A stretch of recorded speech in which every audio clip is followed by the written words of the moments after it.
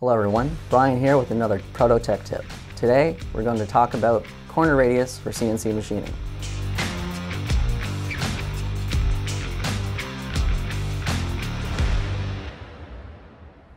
If you're an engineer, scientist, or innovator in need of CNC machined parts, we'll help you get your project completed.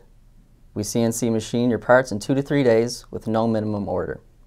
I've already covered the basics of CNC machining in a previous Proto Tech Tip video.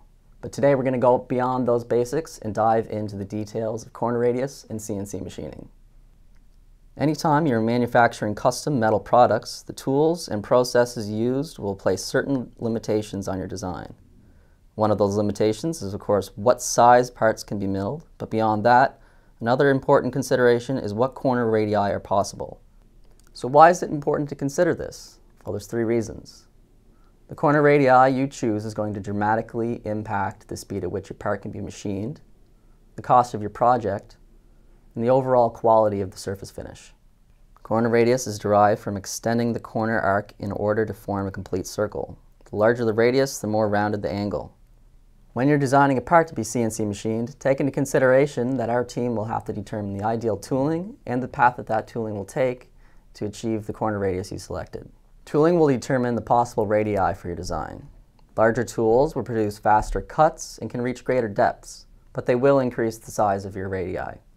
It is generally not possible to achieve a perfectly sharp internal corner radius when CNC machining, because every tool has a cylindrical shape. We can achieve a smaller corner radius by using tools with a smaller radii. But just because we can do this doesn't mean it's always a good idea. Using a smaller tool is going to limit the depth you can machine. This is because generally the length of a tool decreases as the diameter decreases. Additionally, smaller tools are less stiff, especially as they increase in length. Tool path is another aspect that determines internal corner radii in respect to your design and the corner radii you've chosen. Something to note, if the tool reaches the corner and turns at a 90-degree angle, it will greatly increase the engagement between the tool and the material. In turn, this increases the loading on the tool. Take this simulation, where the red line indicates the tool path, and the sections highlighted yellow represent the areas of the part where the tool is engaged with the material. In the first example, the tool path is 90 degrees, and there is a wide yellow area for tool engagement. But the second simulation shows a more rounded tool path, and the yellow area gets a lot smaller. That means the tool is engaging less with the material, which will make the quality of the surface finish much better. The more the tool engages with the material, the higher the chance of having blemishes and chatter marks. This stress causes the tool to vibrate as it cuts, and in turn causes the tool to disengage and re-engage repeatedly. In the worst case scenario of using a tool path that is too sharp, the tool will break altogether from the stress. Additionally, the larger the radii, the faster the machine can move through the cut, as the machine acceleration will factor less into the limitations of the cutting speed, meaning sharper turns require more machine acceleration and therefore more slowdowns. Our website has a helpful chart that lists the minimum radius and the recommended minimum radius for internal features based on their depth.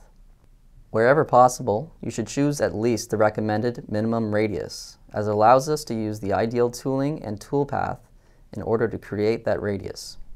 This in turn will have a dramatic effect on your surface quality and cost. So, to sum everything up, choose the largest radii possible for your design's internal features based on our charts.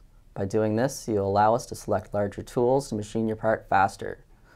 Less time it takes to machine your part, the lower your cost will be. Also, keep in mind that choosing the largest radii for your part's internal features will allow for the best surface finish. If you have any questions on CNC machining, check out the CNC page on our website or the previous tech tip video on the basics of CNC machining. Thanks for watching this tech tip, and see you next week.